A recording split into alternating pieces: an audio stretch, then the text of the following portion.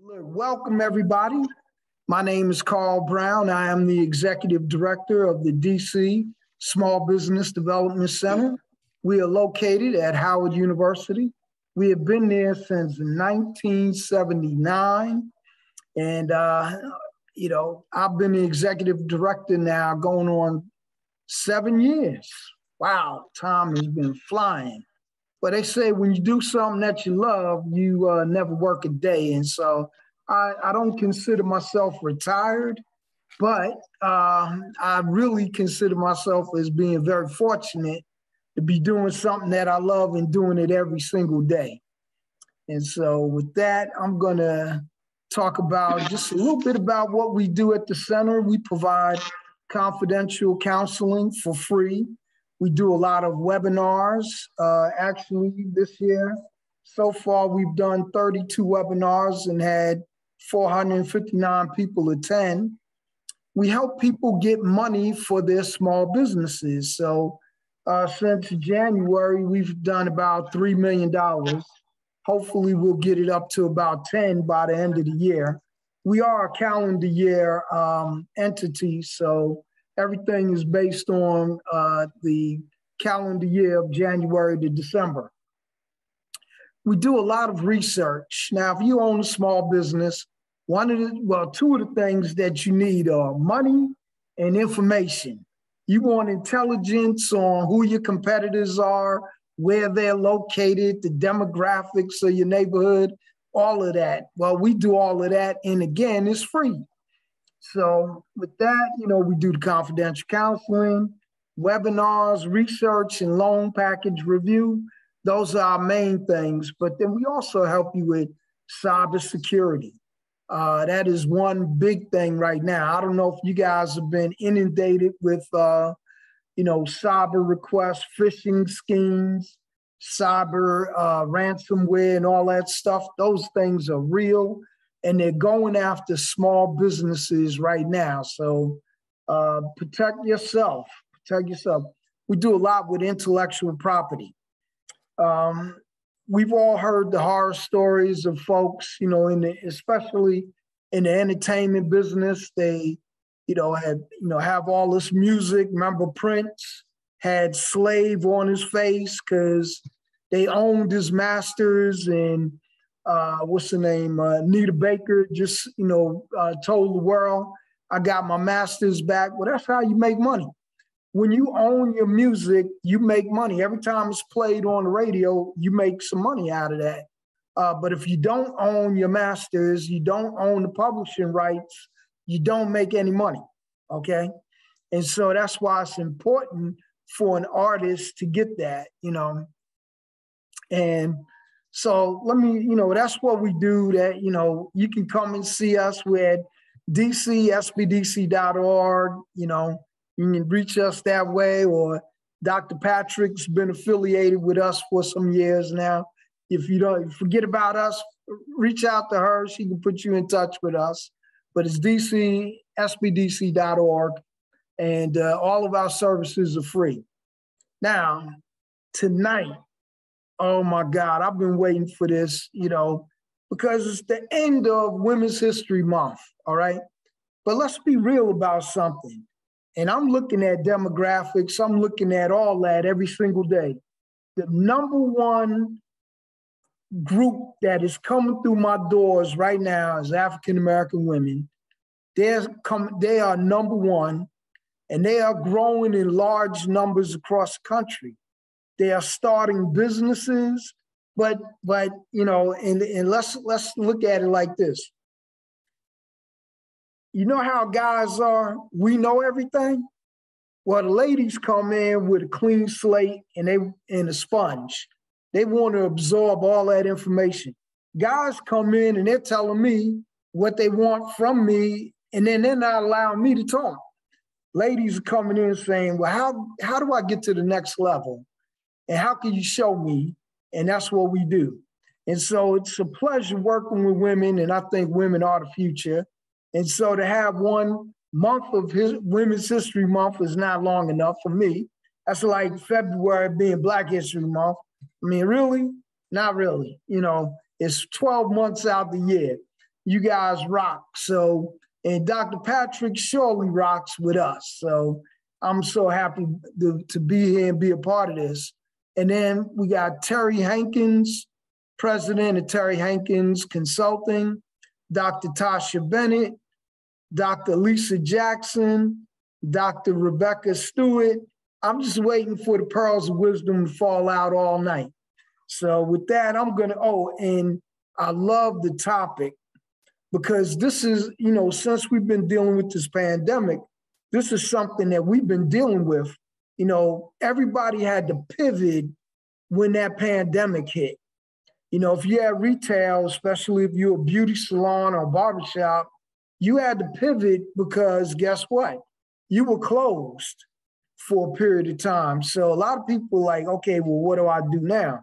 So they were coming into our shop and they were asking how we can help them. And we helped them transition from a retail to online. And so a lot of our businesses were able to make that money online. In fact, some of them even increased their revenues during this pandemic.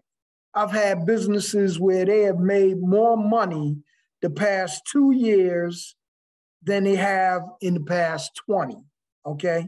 In some cases, the past 5. And soon, some of them will expand nationally because of the money they were able to make and hold on to during this pandemic. So with that, I'm going to turn it over to Dr. Patrick, and I'm going to sit back and just listen to the conversation. So thank you all. Thank you, ladies. I'm looking forward to it. Well, thank you, Carl. Great introduction and greeting to everyone. It is truly my honor to be with you today and deliver the overview of the 2022 Women's Leadership Forum panel discussion, aptly titled, Navigating Change, Increasing Sustainability in Your Small Business During Unconventional Times. It is also my pleasure to welcome our distinguished scholars in organizational leadership and development, as well as our highly skilled and experienced entrepreneurs who are opening doors for others to enter the world of business ownership. I would like to begin by giving a brief synopsis of our objective, which is centered around knowledge sharing. Our goal is to provide a productive space for entrepreneurs and leaders to exchange ideas, consider varying perspectives, and discover how new methods and innovative strategies can be used for professional advancement and organizational growth. This year, for our 3rd annual panel discussion, we're focusing on navigating change. Now, as we know, unprecedented events over the last couple of years have caused everyone to pause and consider the best and most effective way to move forward in our personal lives and in our professional lives. And yes, we know that dealing with change can be difficult and extremely challenging, but there are 2 things I try to keep in mind when change occurs. Number 1, to use the change as an opportunity to grow, enhance my existing skills, and to develop new skills that will help me to propel forward. Number 2, consider my steps. Consider how I want to navigate my path. Embrace the fact that I do not have to change all at once. I can arrive at my destination by taking smaller steps if need be. In understanding these 2 things, we in turn can position ourselves to see the benefits of change in a different light. Now, navigating change is composed of a series of intentional acts. It requires consideration for the processes that touch an organization as a whole, processes that impact each team, and those that drive each individual on a daily basis. As leaders prepare their organizations to move from their current state to a future state, they must consider that resistance to change is a natural part of the change process. And given this, several questions will come to mind. How will I, as the leader, get through to my staff the significance of the change that is happening? What are the best tactics to move from point A to point B? And how will I manage or operate differently if needed? We as humans tend to resist change because it prompts uncertainty and it makes us uncomfortable. Fear of the unknown, fear of a change in routine, making the job harder or more cumbersome, disruption of relationships, removing the social dynamic that so many enjoy in the workplace. And these acts of resistance can prompt us to spin out of control if we let them, but we don't have to. Practicing acceptance of the good and the not so good of the situation with equanimity, where we're making an effort to adjust with ease. This will help us to understand that we are not defined by an unconventional moment. The moment simply requires a different set of tools. Which brings us back to our objective of shared knowledge and obtaining the proper tools to navigate your path. So as we prepare to enter this space, consider the thoughts, strategies, and learned skills that our panelists and speakers have successfully implemented. And we hope this opportunity will edify your mind and reinforce your objective. Thank you. And I will now pass it on to our moderator, Ms. Terry Hankins.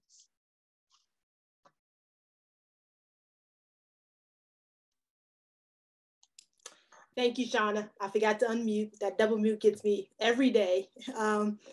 Thank you so much. I'm so glad to be here. Thank you for asking me to moderate the panelists and navigate through this discussion of change. And, you know, change is, like you said, uncomfortable, but it's necessary. And the more we become comfortable with it, the easier it becomes. So I am not going to talk too much. I'm going to jump right in and introduce our panelists. And I'm going to ask, after I introduce each panelist, that they give a brief introduction themselves very quickly. And then also I want you to define, what do you believe is change? So your definition of change. So I'm going to start with Dr. Rebecca D. Stewart. Hi, Rebecca. How are you, Dr. Stewart? Hello. I'm glad you started with me. That way I don't have to say what she said. You know? So Dr. Stewart is the Assistant Vice President of Student Affairs, Multicultural Services at Missouri State University. She's been in the higher education leadership and administration and program management field for over 19 years. She has extensive experience designing and executing staff development programs at the university level. She is also an expert in intrusive advising and monitoring. As a strategic planner, she creates purposeful direction for her teams, prompting operational efficiency and a sense of direction for her students, which allows them to receive valuable insights and begin to implement effective routines. She is a well-respected motivational speaker and requested regularly for esteemed events. So welcome, Dr. Stewart. Thank you. Okay, well, thank you all for being here. And also thank you for that wonderful introduction, Terry. I appreciate that. So my definition of change, oh my goodness.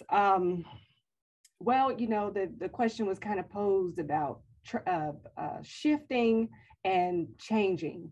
And I heard Carl say pivot, you know, that dreaded P word that we've heard for the last 3 years. Shame on you. Let it go. But no, but honestly, we've had to shift. We've had to make a pivot. And a shift is a little bit simpler to where we say, hey, this was working, but we've had a wrench thrown into the plan. So now we just need to kind of redirect and take a different approach. But change is to almost all out throw it out the window and start over. So after assessment and coming together to analyze that assessment and say, where are the gaps? What are the needs that we have? Be it the human resources that we have, do some of those need to change? Are all of the functions still necessary? And if they are, then what about the functions are working or not working? If they're not working, that then constitutes a change. So change to me is the next step past the shift, where we've exhausted all options. We've taken a look at all of the data and said, here's what needs to change and here's why. Thank you, Dr. Stewart. Our second panelist is Dr. Lisa N. Jackson. Hi, Lisa, welcome. She is the Interim Director of New Student Programs at the University of Illinois Urbana Champaign. Dr. Jackson has over 18 years of leadership development and molding college-age students.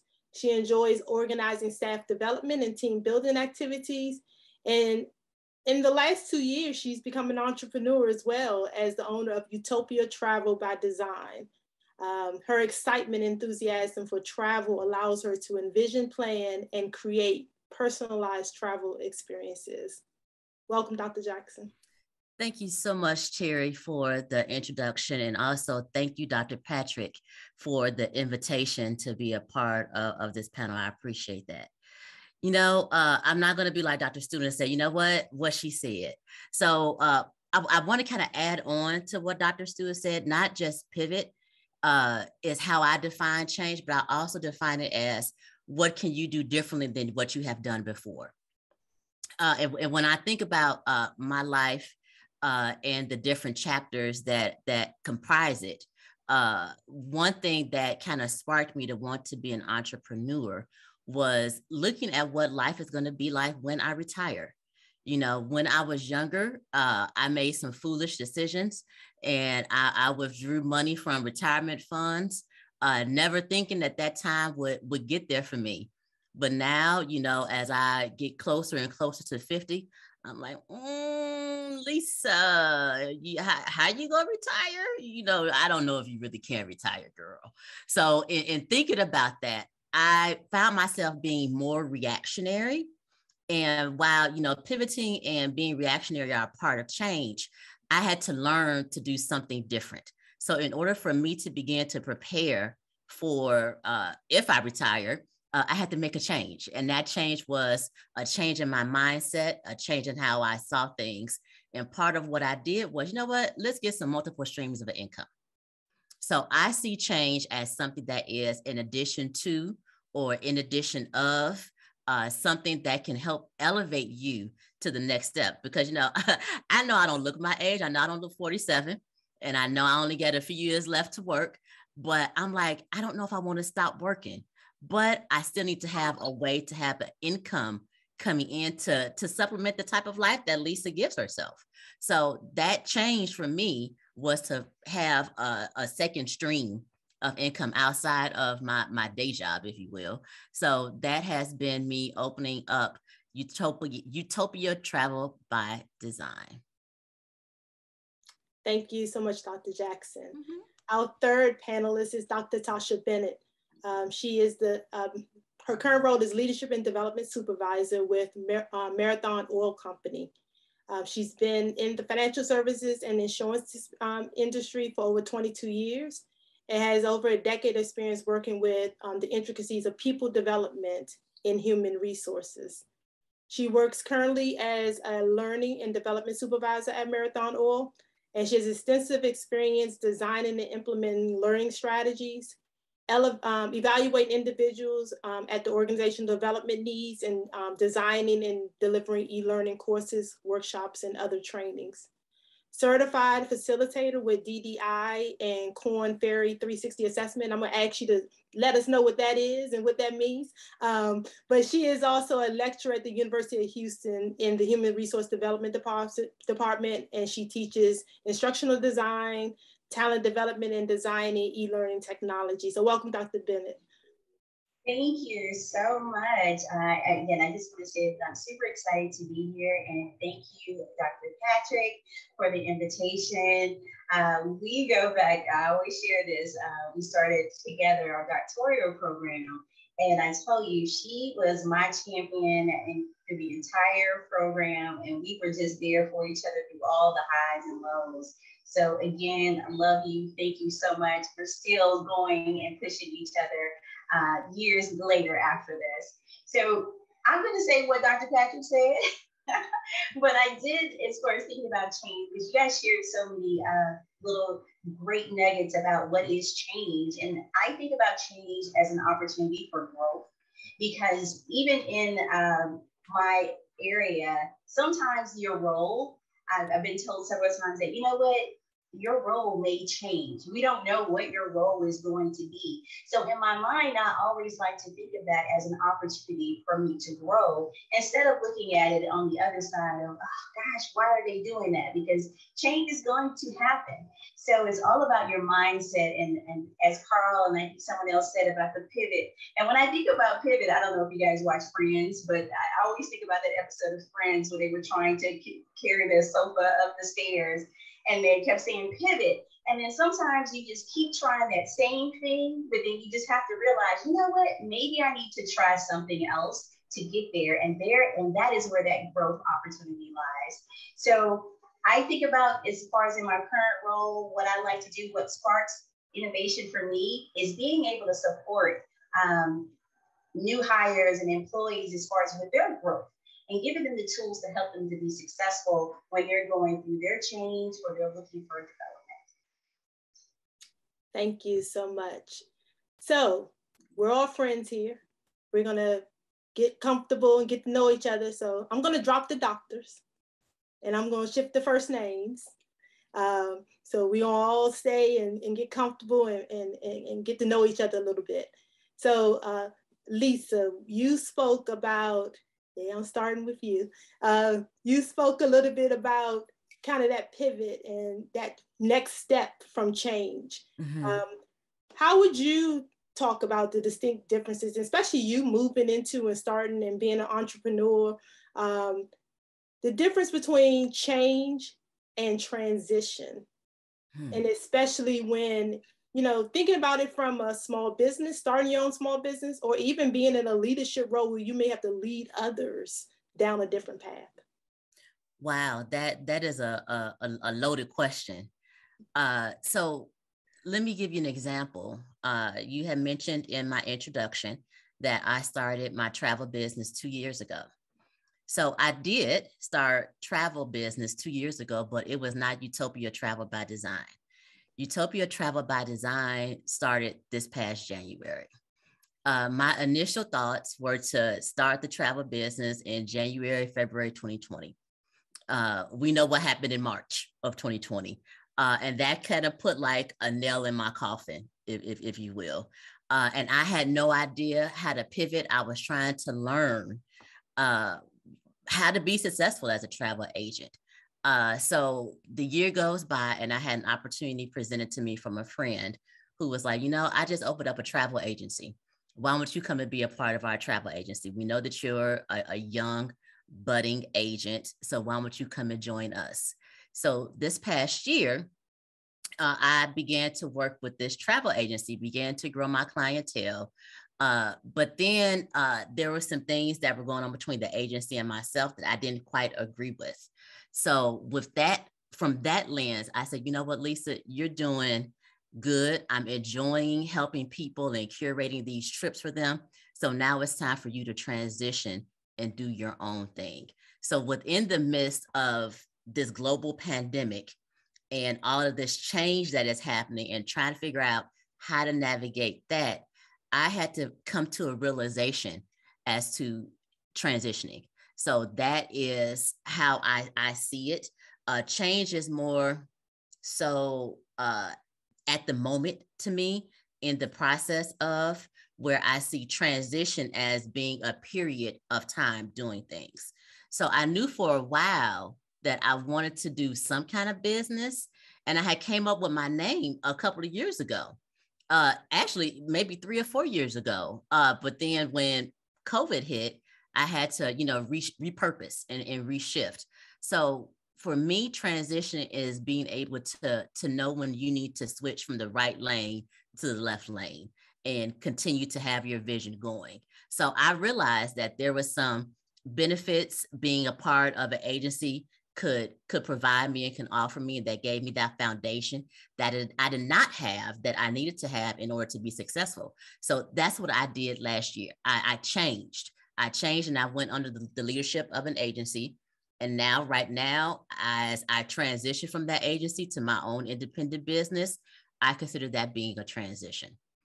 Because I know that, you know what, you can continue to move this car forward, but you want to move this car forward in a different way. So it's not time for you to check your rearview mirror and make that switch over to the left lane and keep it going.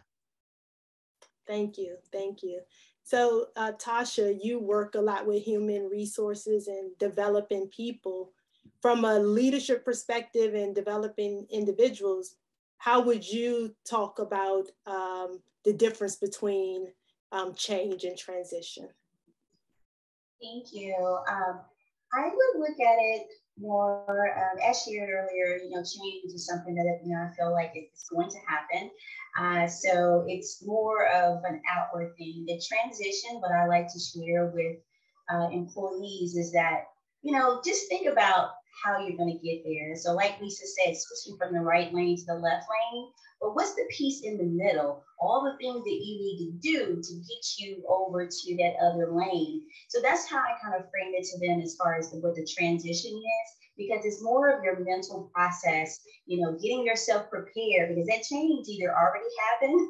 So what is your mental process, or whatever tools that you have that can help you get to whatever level that you're trying to get at in this organization, whether it's, maybe just learning more about that role, or maybe just maybe growing more, getting promoted up in that current field. And then I also like to add about change leaders. I always kind of share that in the organization as well, about change leaders when we think about that, because they're kind of the people that's out there, getting everybody excited about the benefits and things that are going on when there is a change.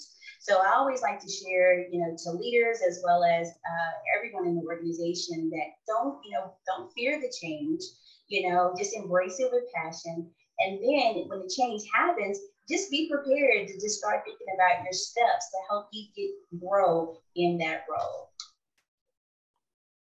Thank you. Thank you. So in the last 2.5 years, we've seen an increase in the resignations across the country. And we talk a lot about change and the fear of change, but we aren't seeing a fear from individuals that are choosing to, resign and do something different. But let's talk a little bit about why we believe the cause behind people wanting to resign or do something different. We can start with Miss Rebecca. I'm in education, and we've seen this great resignation in droves. Folks are leaving. At first it was, we can't hold on to our Black faculty and staff, but then it is starting to kind of bleed out and really become more than just the Black faculty and staff.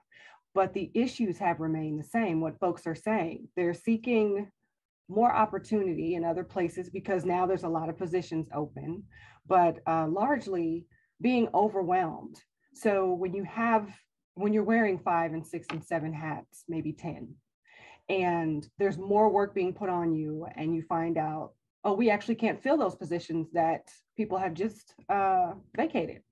So we'll just split the work amongst those who are still here. So then what does that happen? What happens then? A ripple effect.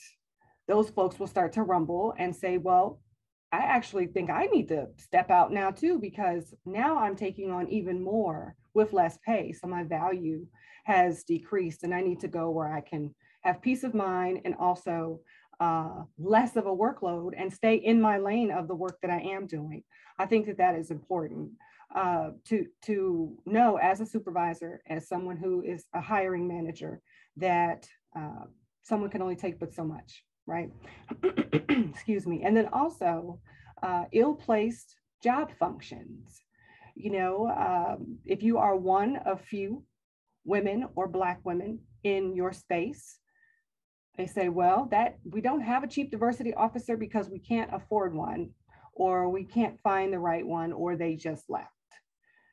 So you, Black woman, will now take on these duties of doing the diversity work as well. Meanwhile, your sole function has nothing to do with DEI work. And I think that is another reason why people are choosing to leave, because they're being saturated for one reason or another with work that is not theirs. They've taken that line of,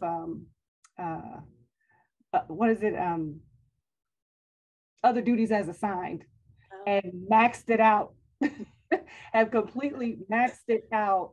But some of that identity driven work is falling on people that, and it shouldn't, where it should remain with the people who are considered the experts, those who have been doing that work and who are trained to do the work.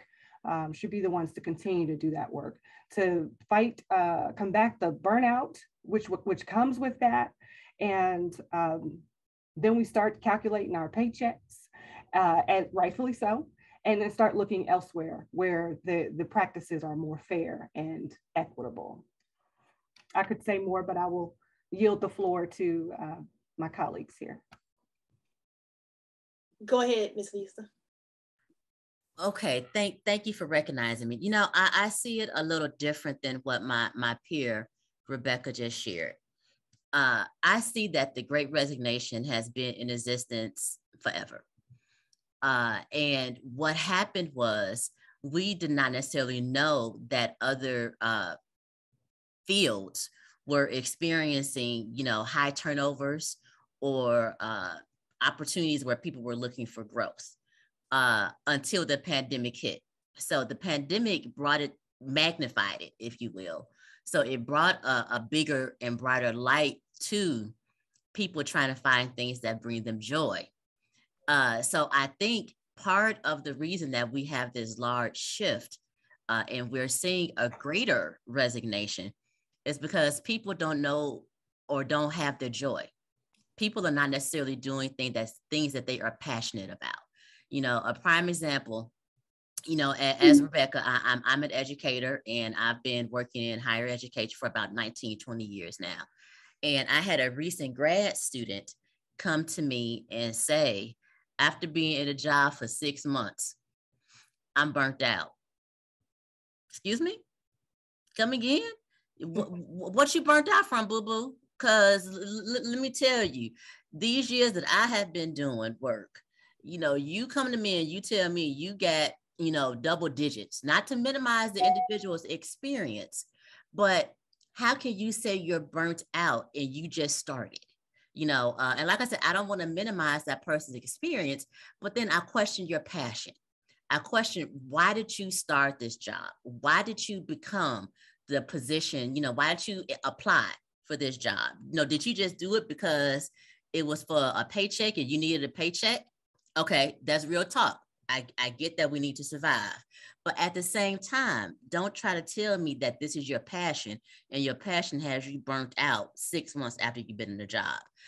On the flip side, maybe my passion of working with students could have me burnt out after 19 or 20 years because I continue to, you know, pour into students and to develop them and to mold them and to prepare them for when they do graduate.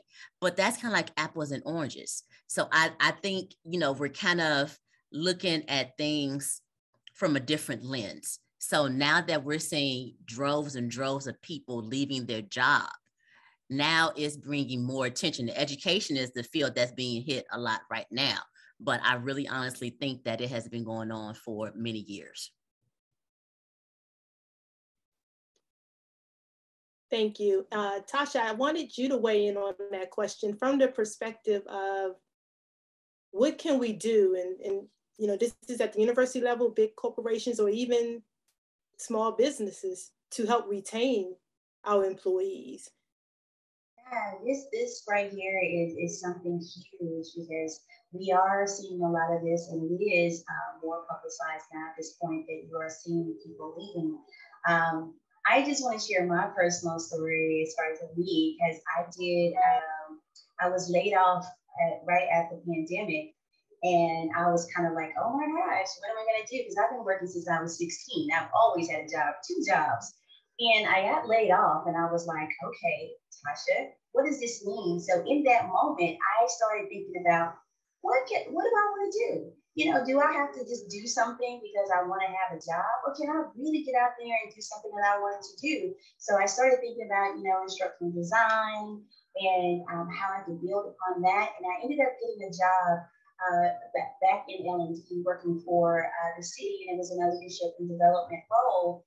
And the culture there was something that I was just not used to. I swear, out of all my years of working, I've never worked in an environment that was intense and that they were very condescending and all of these things. So I had to reevaluate myself at that time and say, is this something that I want to continue? And I think I was there about 6-7 months. And I actually decided to leave that opportunity because of the value I felt that I had that was not being leveraged in that organization. So my share there is that I feel that organizations need to make sure that they are leveraging all these wonderful things that they, when you interview this person and, all the stuff that they're telling you that they can do, the reason why you hired them, just make sure that you're leveraging that in that role. And I think someone else shared about, maybe the fit for purpose job, but sometimes people are in roles that maybe they don't, really have the experience for, but, they took that role. What can we do to actually get them in another position where we can utilize their skill sets in a better way? So that's kind of what I think that organizations should do, and they are doing. I know in my organization, these are some of the things that I'm looking at the jobs that people are currently, looking at their talent profiles, seeing is it a match? Is it something that we can actually, maybe shift to something else to give that person experience and growth in that? Because I think that, when people feel that they're valued, that definitely does give them some type of, they're more engaged. And sometimes, I don't say all the time, because a lot of times, sometimes they just make a choice about money to leave. That it does keep people wanting to stay at that organization. I love this question. Thank you, Tasha. So, there's a difference between management and leadership, and how you leverage the two can make a difference when working with individuals or in your businesses. So, if Rebecca, if you can tell us, what you believe the difference is between management and leadership, and how that could impact from in terms of retaining employees. So I think Tasha started to talk about it a little bit, but if you can elaborate the difference between management and leadership, and then how that can be leveraged to retain employees, but also the impact that has on entrepreneurs, really, to retain employees. In my opinion, the difference is pretty clear. Now, Lisa will probably tell you something different, but that's all right. That's why we're here. I believe that the visionary is the leader and the manager is the doer of the vision. So if you are the CEO, the creator of the company, the person who has put the blood, sweat, and tears in, then you know exactly why you developed the plan that you did. You've done the research to see what the need was in the community or the region or whatever your industry. And so you already know, you've set the stage, and now you've built it until you're hoping the people will come. The right people will come to work with you, and then you lay before them the vision. And in that vision, you have your long-term and your short-term goals. You have the SWOT analysis where you can say, hey, here's what we're up against. Here's what we think, our acceptable loss will be in the first year. All of these things that your team is going to want to hear so that they can pick it up and run with it. Each function has to be clear. Each individual should be matched to, their skill set should be matched to the function that they are being asked to do within that company, that business. And then the visionary is the one then that comes back and helps that manager with the evaluation and seeing, are they on track? Have they met the benchmarks? And then if not, it's time to pivot, regroup, and figure out another way if we need to transition into something else, another plan, or modify the plan to be able to reach the goals that have been set forward. So in my opinion, those are the differences in this scenario in a leader and the manager. Your manager also is your day-to-day person. Not to say that the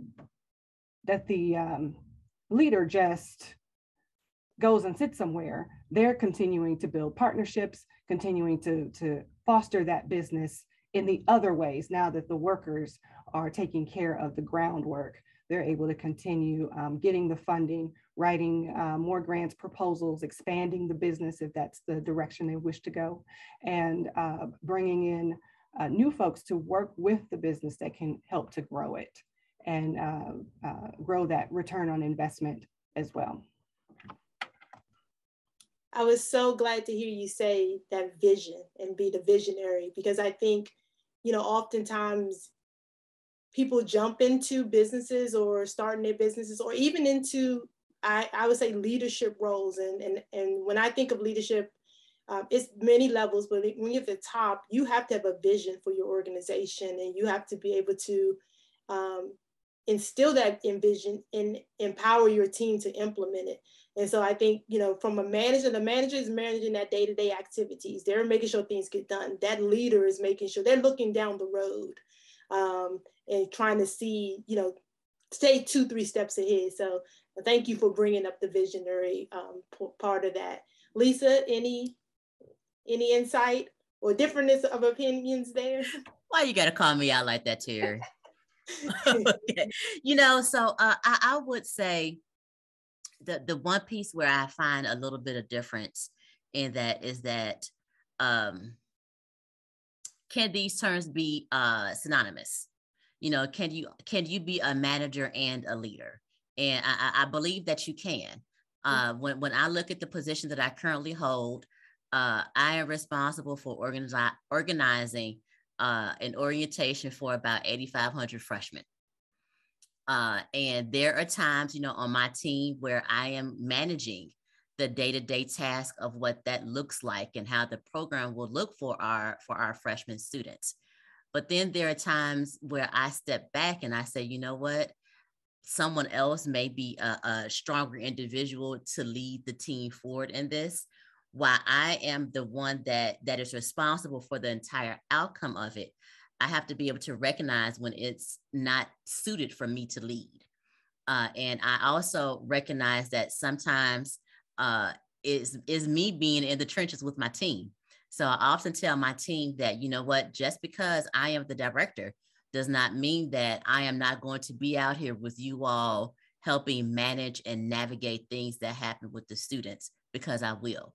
So I kind of see them as synonymous, if you will, but being able to know where your strengths lie at.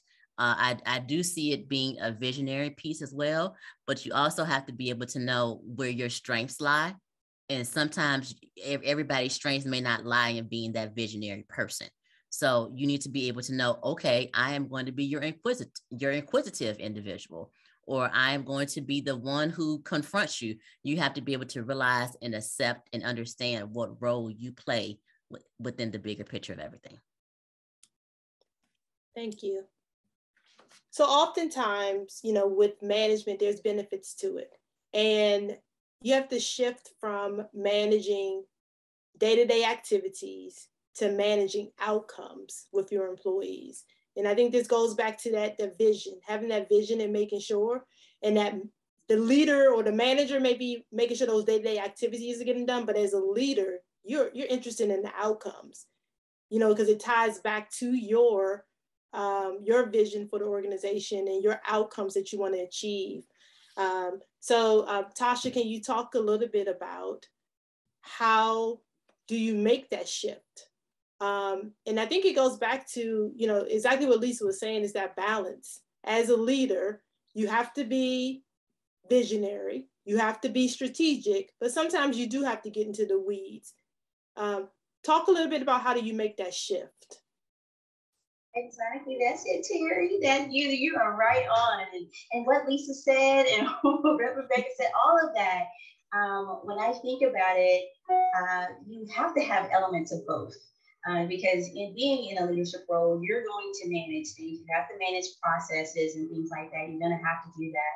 But I feel like when you're thinking about managing the outcome of the employees, that's when you kind of shift over to your ability to influence. And, getting, I guess, extraordinary results out of the people who are on your team. And I even like when Lisa shared that, you may not, may or may not be the strongest in this, but identifying that, someone on your team may be stronger in that. I think that's what really makes a great leader, is when you recognize that, this person is strong in this, and then giving them the opportunity to build upon that. So that's what I feel like when I think about, being able to manage the outcomes of employees, is just knowing your employees, their strengths, their opportunity areas, and giving them an opportunity to, again, use those skills that you hired this person to do. Because I think sometimes when you lean more on the management piece, you kind of remove their choices because you're kind of like more directing. But again, there's times where you do have to get in there and direct. And even some of your employees, you may have to direct a little more, depending on them and their, engagement in that role. So that's how I just feel, is just making sure that you just, manage the things you need to manage and lead the people that you're supposed to lead. Thank you. So staying on that topic, a little about, we touched upon this earlier, leveraging the skill set of the individuals, looking for opportunities for them to maybe grow in a different area, learn something new. What approach, or what should leaders or entrepreneurs that have their own businesses, that have employees or people working for them, how can they avoid not recognizing the potential in someone on their team, missing that opportunity? Because sometimes you forget, and there's a potential there that you're not leveraging, you're not taking advantage of. And so maybe someone has a personal experience in that space where they, had someone on their team and they didn't recognize or didn't leverage them, or, or enable them to rise to their potential. So maybe, Rebecca, I don't know if you want to talk to a little bit of how you avoid not recognizing talent in individuals around you, or even giving a personal example of where you may have led that. And I actually may end with one of my own where I have an example of that. But we'll start with you, Rebecca.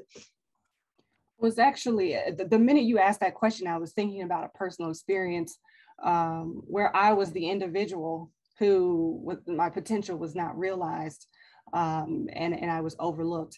And I can say this was early in my career, especially in higher education. And I worked for a woman who, this individual just refused to believe I could do anything. And I didn't grow up that way. So I wasn't raised by, by a family that was like, you can't do it, you're dumb, you're, all the things. I wasn't put down. I didn't run in a circle of friends that we talked to each other that way, and there was nothing in the world that I didn't feel like I couldn't do. I'm a child of the Cosbys and a different world, and I have a voice in this world, and it deserves to be heard. So I didn't understand why this woman was so mean to me on a regular basis. And openly, I'd run a program or an event, have something. At that time, I won't tell you where I was. I guess that's not appropriate. So I was at another campus, a large Research One institution, and she would whisper in the sidelines, she thinks she knows something. She doesn't know what she's doing. I'm like, yes, I do. I mean, I might be a young professional, but I'm trying, I'm giving it my best go.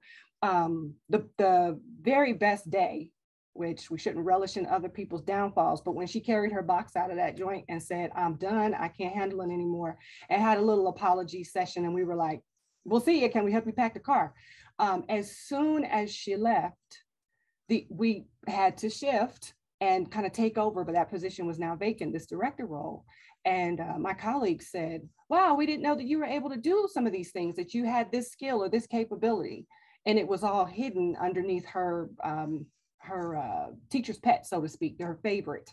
And I didn't get those opportunities. But the minute she got out of the way, and it created more opportunities for the rest of us to kind of see, try things, see what we might be good at, where our skill set may lie, interests that we may have that we didn't know we had coming into the roles.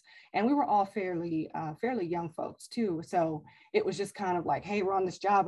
We don't really know. We didn't have great leadership, but now we have a we at least have a template. We know what we're supposed to do. We have a mission and a vision, and I think we can do it. And we were able to pull it together from the team side. And so as I've become a supervisor over the years, I've just looked at folks and I say, okay, so you're not excelling in this area. Why is that? So let's talk. So when we do our coaching sessions and advising with, mentoring with your staff, what are your interests? What brings you here every single day? Where do you find the most joy? Or even saying, I've noticed an observation, you really get excited when you have an opportunity to engage in X, and you're actually pretty good at it. If there were opportunities that we created more of, where you were able to do these things, would you want to do that? Would you want to do some more of that? And typically, I mean, I don't think I've ever had anyone say, nah, not really. I'm cool with it. No, they say, definitely, can I help you plan and create some of those opportunities? You most definitely can, and that's giving someone an opportunity to, they've kind of found their niche, or they think they have, but they're going to explore it. And maybe it doesn't go over so well, but maybe it's great, but we don't know until we try. So I tried very hard, in addition to matching folks with the functions or the whatever's needed.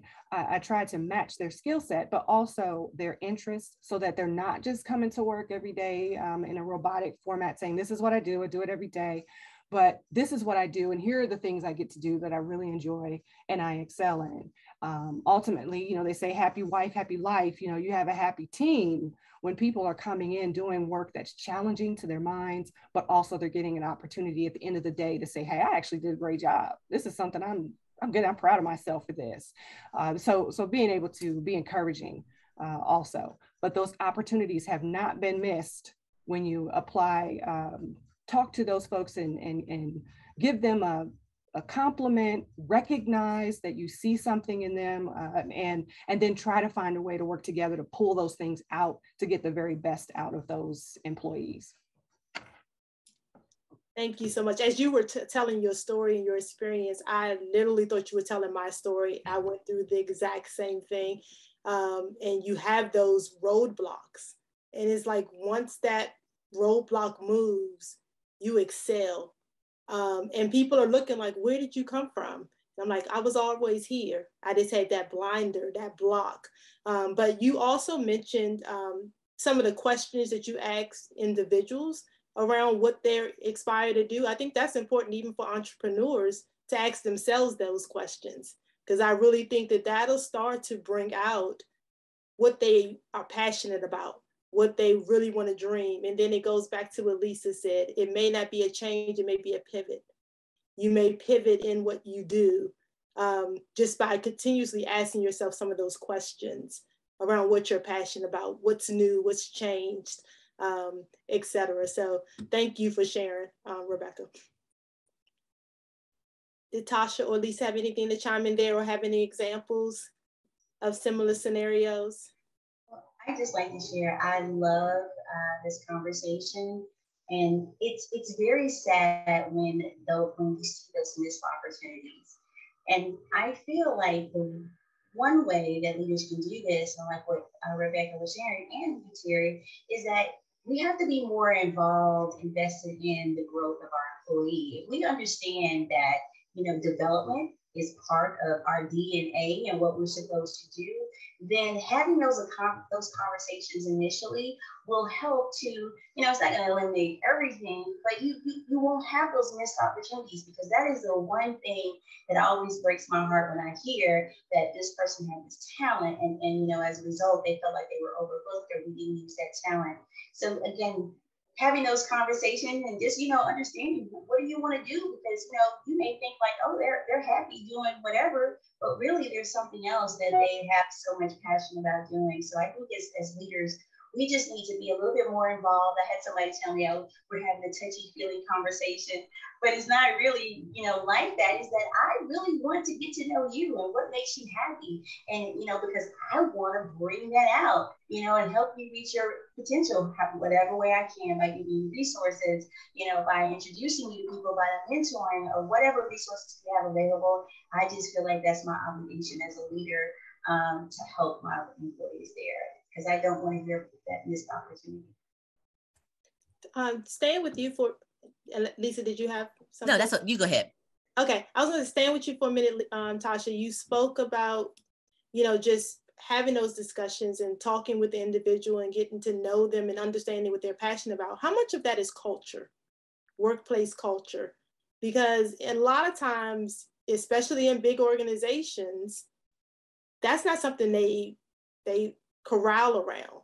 It's dog eat dog. You look out for you, I look out for me. How much of that is culture, and how important is that in an organization?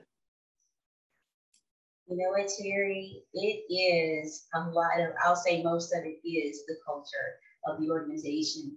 I was fortunate when I started out of college to work for State Farm, which was a huge organization, but that part, development, was in their DNA. That was something that off the bat, they talked about even when I was hired in my orientation, as far as, you can transition to all these different roles when it's State Farm. And I was excited.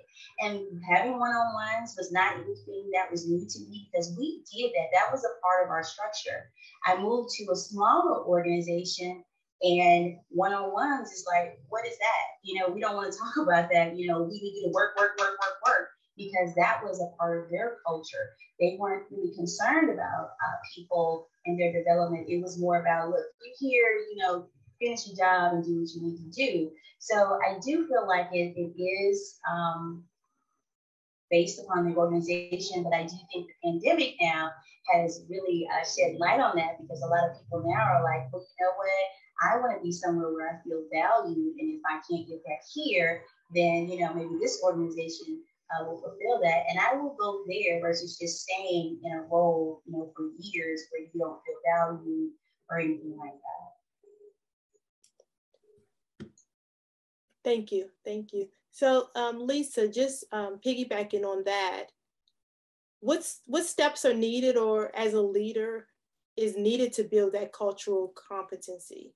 And how is that important in, an entrepreneur environment, or even in the office? Because I really look at sometimes, or I believe that we talk about the leadership in relationship to employees, but when you start talking about culture, et cetera, it also extends to your customers and your clients. And so talk a little bit about how, as a leader, whether you're in the office place or you're an entrepreneur, you start to become more culturally competent. I think a lot of it, Terry, is based off of intentionality. And I say that because one thing that I have noticed that I have grown in, people will not believe that I'm an introvert. So people get shocked by that often. I'm that shy girl that sits in the corner and won't go out and interact with anyone else. However, when it comes to getting students excited and ready for their first year, I would be that one person up in front of 8,500 people that would be jumping and singing, whatever I have to do to create that energy. I'm intentional about that. I am intentional in knowing when I need to, quote unquote, show up. I always show up, but how I show up depends on a variety of things. I also know that one of my strengths is being a relationship builder. I have a genuine care for people. And sometimes some people get a little frustrated with me because they want to just like straight into the business. I'm like, how you doing today? What's wrong? You like something's bothering you. And that's coming from a place of sincerity from me. But for some people who just may be caught up more in that the culture of their environment, they just want to get the business done. But I want to make sure that you're okay, that you're in the right headspace before we begin to move forward in getting whatever that business is done. So I think being intentional and being able to know your personality traits kind of all play a role in how that can happen well. What's your Myers-Briggs? Well, I'm an ISNJ. Okay, I'm ISTJ. Yeah. But it changes. Because I used to be an ESFJ. And I was like, really? But I guess as I get older, I get more quiet.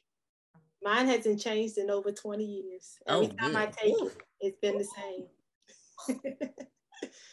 Yes. All right.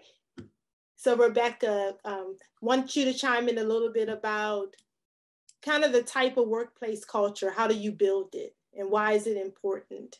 And the benefits that can arise from having a purposeful culture? I think building trust first, building rapport. But also, as Lisa was talking, I was thinking about just knowing, we talk about knowing your audience when you're making presentations, things like that. Knowing who you hired. So if you're looking at an entry-level position, and as you're planning out this position, you say, this is going to be an up-and-coming, maybe a fresh out of grad school or fresh out of undergrad. This individual is going to have certain skills. They will have had a particular major or minor. We want them to speak a certain language to some proficiency, and so on and so forth. You outline who you want. You get that individual. So what does that mean? How do we retain them? How do we keep them connected to the work? How do we empower them and energize them to continue to do the work and bring them along, make them a part of the team? So knowing that going in, that this is who you asked for, having a 6-hour face-to-face meeting, no cell phones, no food, no nothing to get up and go and keep their interest, that person's not going to last very long. So look, Lisa's like, I'm not either. I won't either, not 6 hours, not today, not anymore. Attention span is real short. But when you know who you brought in, then you have to figure out how to retain them. We can't say, well, I don't know why Dre would leave. Yeah, I mean, he's 25 and he's got his whole career ahead of him. Why would he just leave this job? This is a great opportunity. Well, it sounded like a great opportunity, but we didn't treat him the way he needed to be treated on this job as a new professional. So I think recognizing who we've hired, the roles that we intended for them, and then not being afraid to open up and share. Really communicate. If you expect them to share their story, then you need to share your own, including the business, the story behind the business, as well as your own personal story. And get down into, like you say, we're going to drop the titles. So get into the nitty gritty. Who are you? If your employees don't know who you are, they cannot trust you. They will not work with you, and your business will fail. And the rest of the community that you are trying to reach out to that is your clientele, they will feel that as well. It's no different than word of mouth. Everyone on the screen, if someone walks into some place of business and they walk out and say, the customer service there is terrible. Those people need training. This is horrible. And then I say, oh girl, I'm about to go over to the same. Don't go there. The customer service is terrible. I can find that product elsewhere. I'm not going to worry about it. So now no one is going because word of mouth is your customer service is terrible and your people need training. So knowing that can be the outcome, you want to make sure that you foster from within. So whatever your not your goals, but your values, your personal values, the values of your business that you want to uphold and portray, you want your staff and your employees to also do that. It's the Chick-fil-A model, right? That's what everybody should strive for ultimately, is that what we say we value, it's actually demonstrated.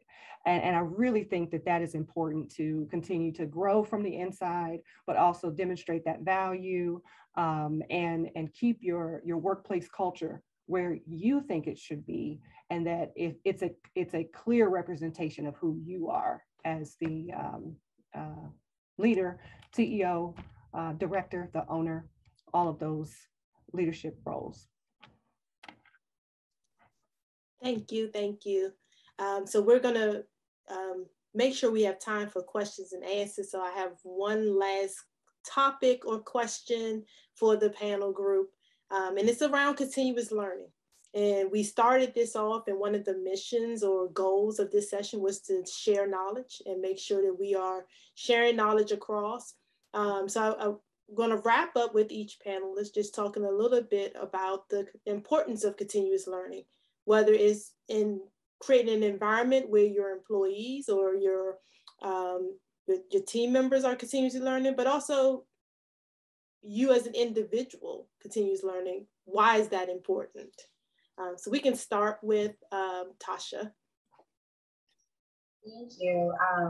Continuous learning is extremely important. And, you know, it's sometimes we don't even realize some of the small things that we are learning on a daily or weekly basis. I mean, even learning something as, I'll just say, utilizing Teams, Microsoft Teams. You know, someone had just shared, hey, you know what, maybe you should consider Teams. And I was against it because I was like, no, I like Zoom. But one day I just decided to just go in there and do it. And I was just like, oh my gosh, my virtual classes that I have with my students, this is so much better for me to use this versus Zoom.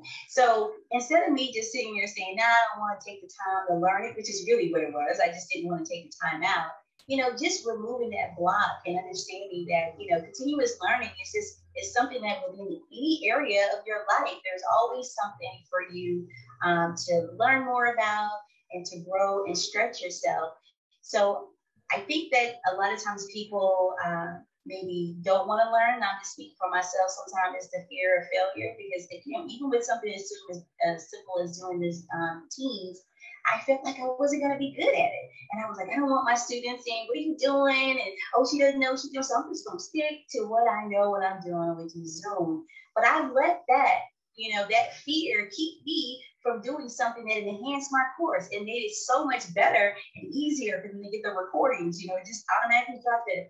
All those things because I was letting my internal inhibitors keep me from growing in that role. So I would just like to say that, I mean, I think that it's extremely important and you definitely want to make sure you get past that mental block or whatever it is that's keeping you from understanding that, you know, continuous learning and growth, that's a part of life. And you know, that is how we continue to grow and stretch ourselves.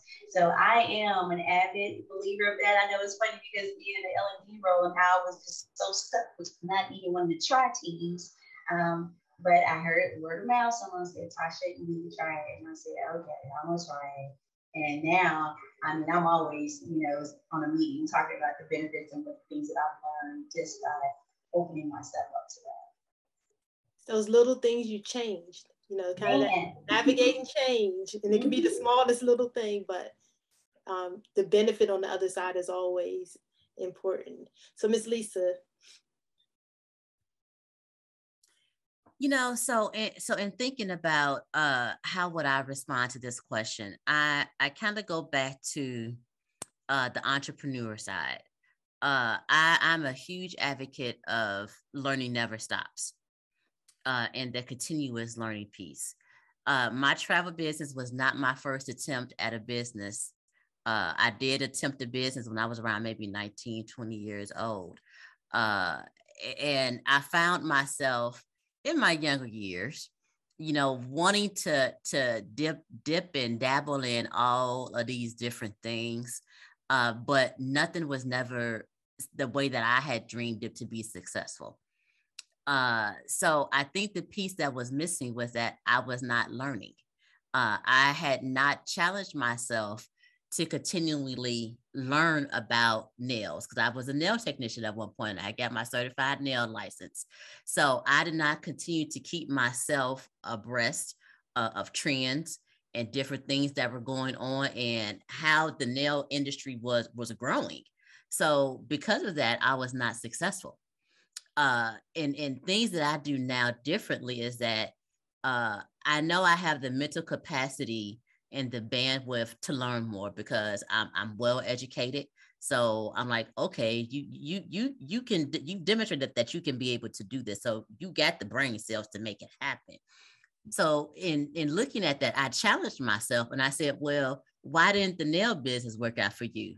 And as I just shared with you, it was because I didn't do any training. I just learned how to do the nails and I thought that was it. But what I have learned with my travel business is that while I have learned how to book trips for clients, there are different things out there that are happening in the industry that my clientele may be interested in.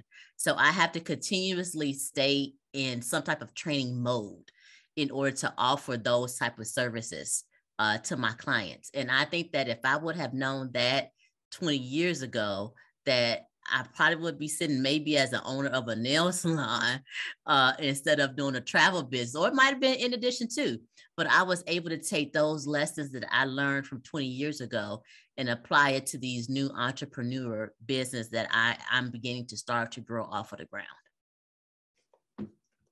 Thanks, Lisa. And we're going to wrap up with Miss Rebecca. I was in an interview this morning. It was rough. I have to tell y'all, it was rough.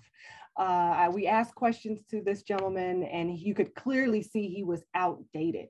But he kept saying he had 30 years experience here and there, but he was using outdated terminology. His answers were short. So I said, oh my gosh, I said, throw this question at him. So I told him moderator, I said, ask him, how does he stay current in the field? This brother said, I read, and thank you very much. Okay, so that was problematic. Reading is wonderful, right? It's fundamental, but it's problematic for several reasons. There were no examples. He didn't elaborate. He didn't share with us what we were reading, so we could all learn. Maybe there's some tools out there that we could pick up. And I use that as an example because as leaders, we have to model the way.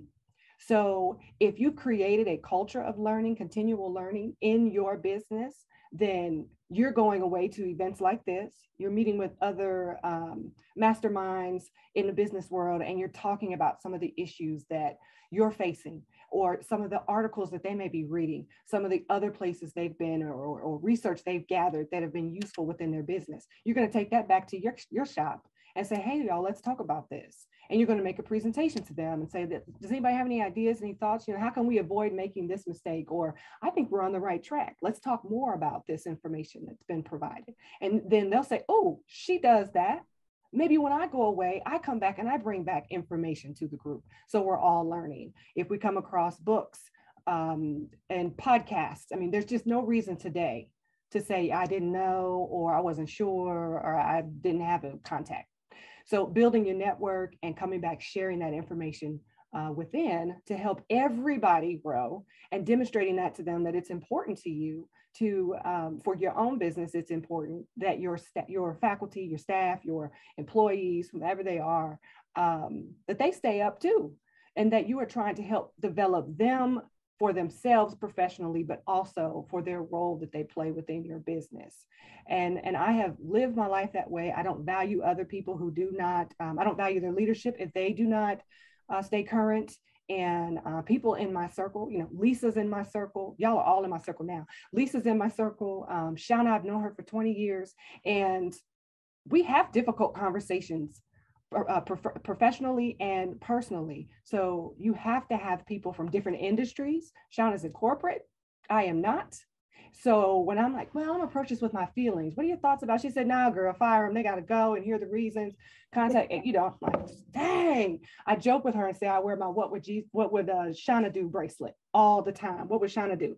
Because it gives me that edge that I need. But she can also throw some resources to me that have been useful in her industry, and vice versa. And I think so it's important to have a broad network of people that you can talk to. I love that this is for women, because everyone on this screen can learn something regardless of the industry in which you are participating. But fostering that culture of continuous learning has to come from the top down, and with expectation and accountability, some follow-up. I want to know how you spent my money when you traveled to White City, Oregon. I want to know what you did while you were there. What did you pick up? What resources can you bring back that's going to help us? I want to know those things. So that's my contribution to that. Thank you. And I would say that, as leaders or entrepreneurs, when you move into that space, people are now looking to you. And so then it's important to keep up on education and the latest trends and the latest of what's going on, because they're going to come to you for questions. And it's not to say that we have to have all the answers, but have the resources where we can find the answers. So building a network like this with multiple people is always important. So with that, I would like to thank each of the panelists for their participation in this. And I think we're going to move into questions and answers. So I'm going to turn it over to Shauna.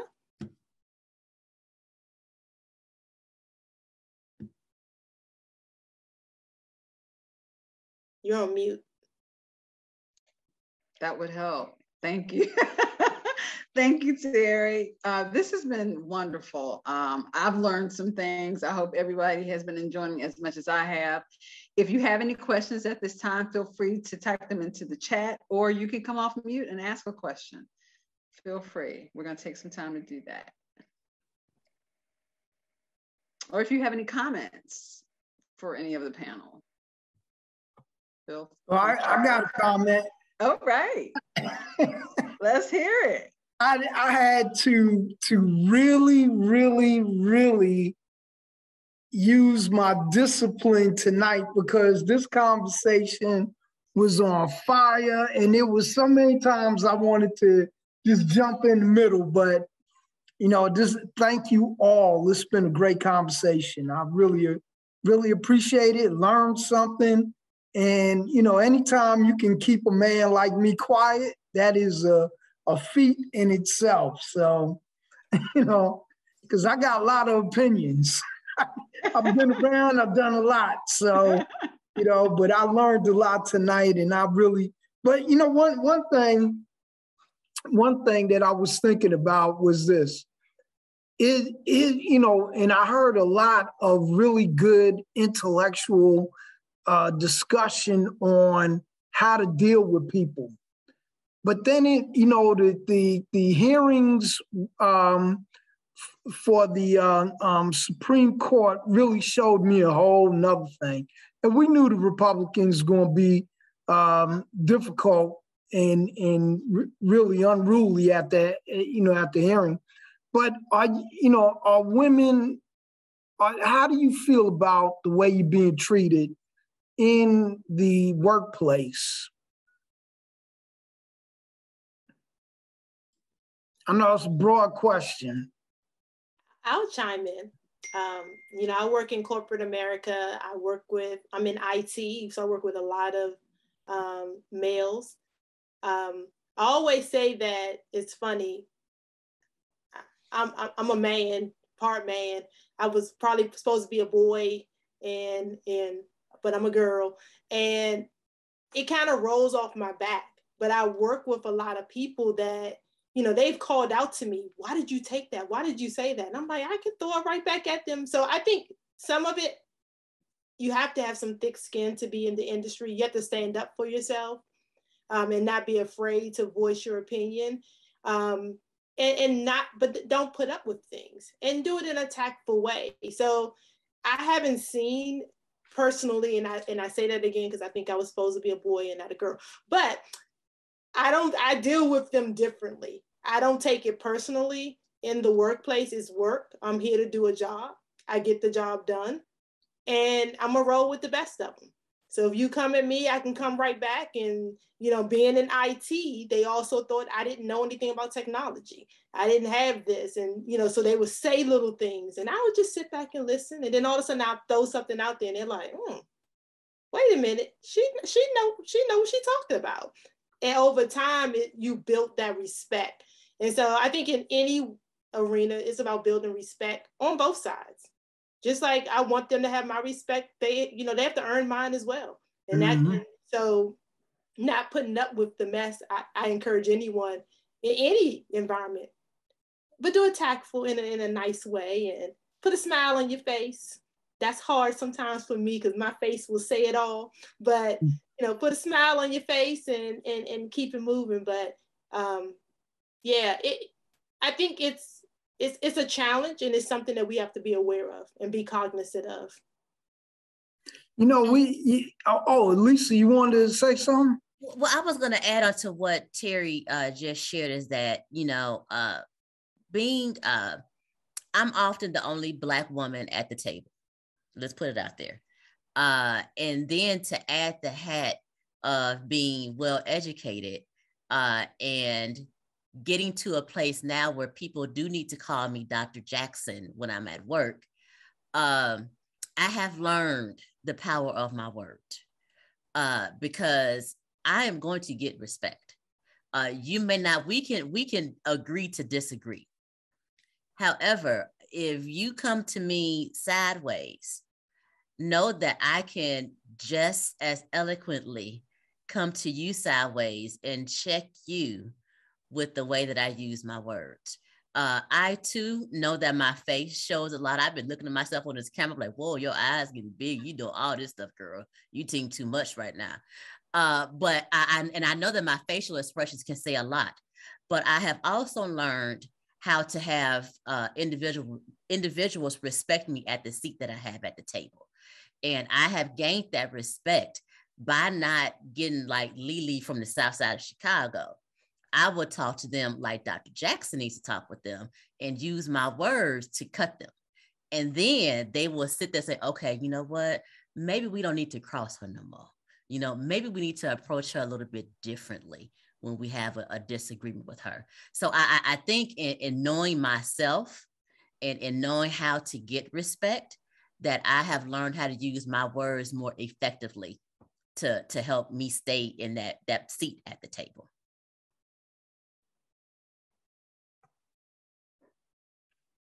You know, I heard, I was watching another panel discussion of people who, and it was primarily African-American women. They were asking them, well, why did you, this is the great resignation. Why did you leave your company? And what two of the women said they were being interviewed by a news station. What two of them said was one lady said, during the time that I was home and her company was not bringing folks back at the time. This was a couple of months ago. I'm talking about like around October, November of last year. And she said, not once was I sexually harassed while I was sitting at home. And that's why she's leaving the company, because they were going to come back in January.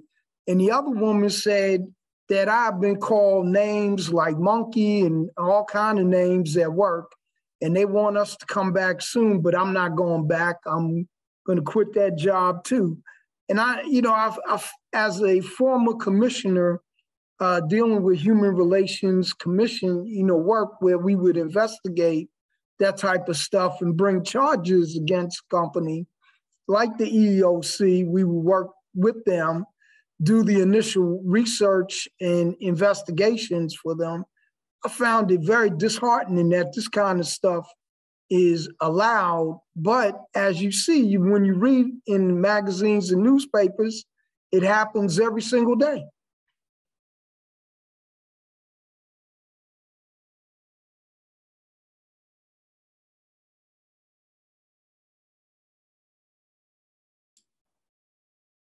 I think there's a question, Shauna, Stephanie, it looks like. Hi, good evening. Can you hear me all right? Okay. Yes, we can hear you. I wanted to see if I could just get some clarity or some guidance around being a sponsor versus being an ally to someone versus mentoring. It seems like there's a lot of overlap and maybe the terms are kind of like thrown around, but just some things I've experienced this week where it's like, okay, well, what are you? Like, what lane do you actually fall in? And what's the best approach at times to be that person, to recognize someone's, gifts or talents and to give them that opportunity? At that point, am I your ally? Am I your sponsor? You're my mentee? I'm trying to, to resolve maybe some, like, what lane should I stay in? Because I don't want to overstep, and then I don't want to do too much, but I don't want to leave you hanging. May I address that question? Please. Ms. Stephanie, I have found that asking an individual how you want me to show up for you, let's talk about that. Are you wanting me to support you from afar? Are you needing guidance and mentoring? are you asking for professional coaching or assistance in that way? And sometimes I guess it may, depending on who the individual is, it might muddle up. But if they're able to go away and think about it, say, don't tell me, you don't have to tell me right now, but I want to be the best I can be for you. Oh, I hate when that happens. Where'd she go? Oh, and so you were at the top of the screen, now you're in the bottom of the corner. Because I want to be what you need. If you're really trying to be there for that person, you let them know you want to be what's going to be useful for them, what's going to be helpful, and you can't guess. So what's going to be the most effective, efficient way to help you? So go away, take some time. What is it you want from this relationship or this partnership, as you're building your network, what is it that you need specifically? And if you're able to fill that need, I think then you can address it. But if you're not, and you say, well, here's what I can do. I'm actually able to do these things for you.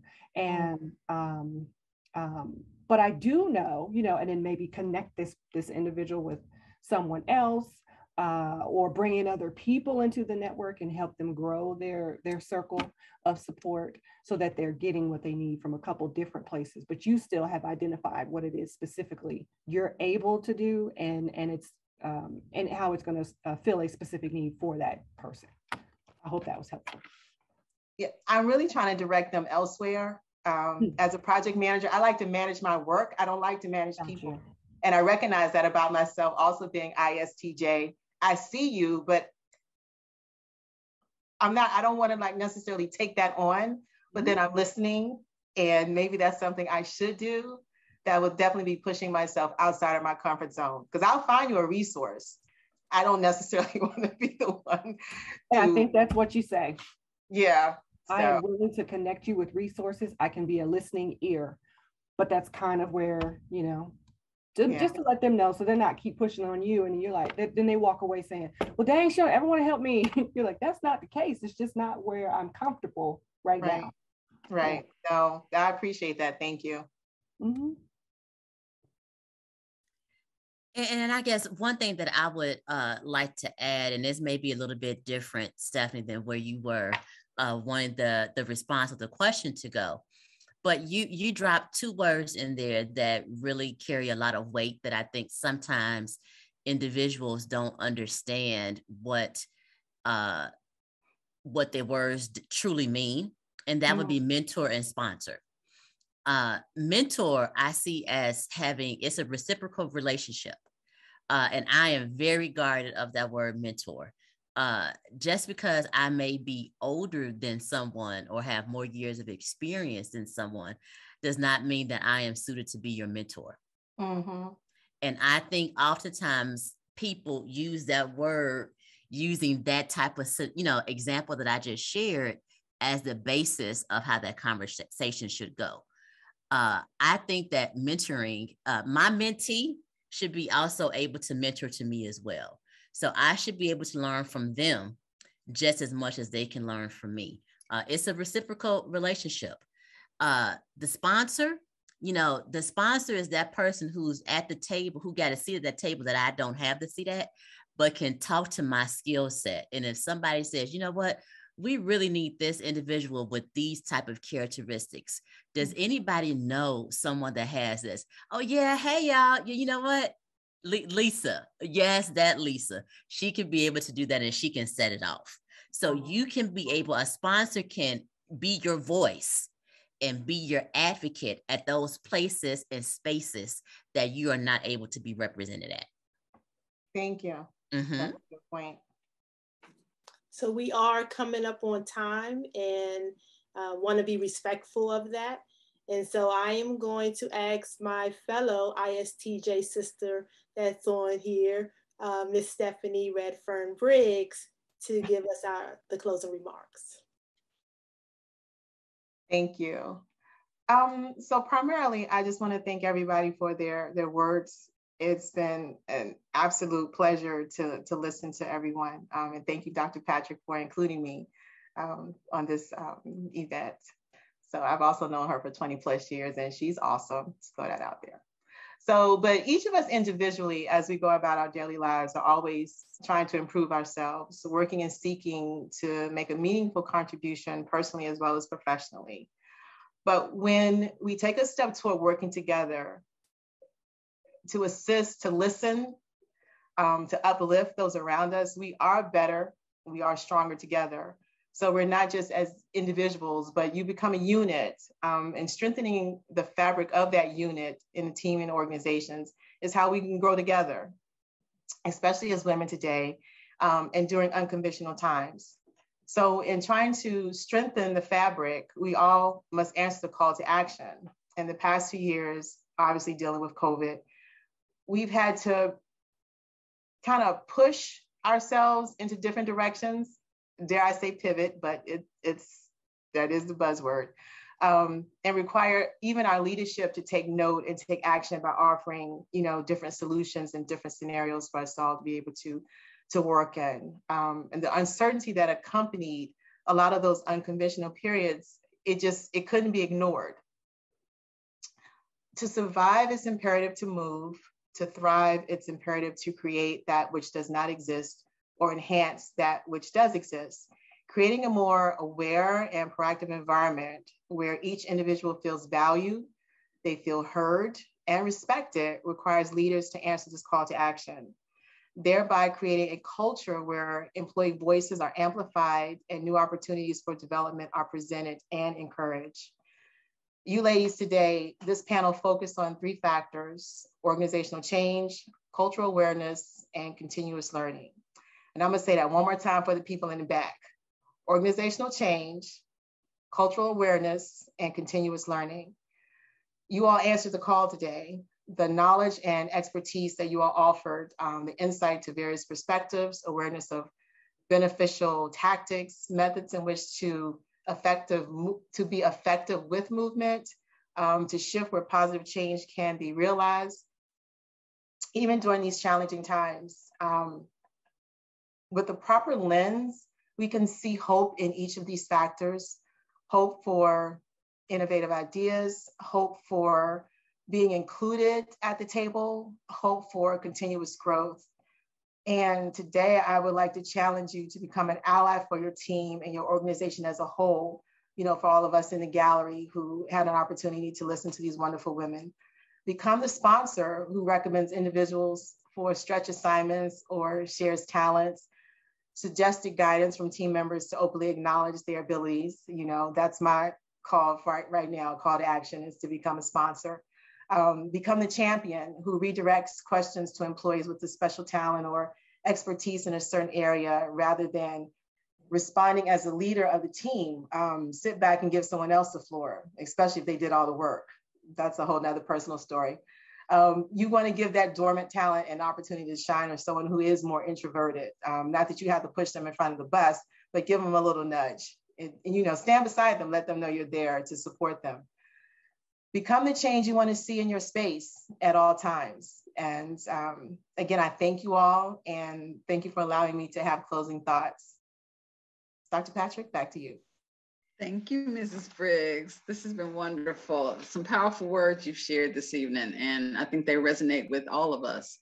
And at this time, I'm going to share my screen so everyone can see the contact info for our panel members.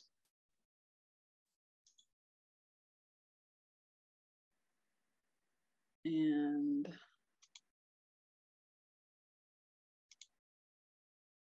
it's taking its time, but it's coming. There we go. Is it still there, or did it go away? It went away. All right. All right. So I'm going to move this.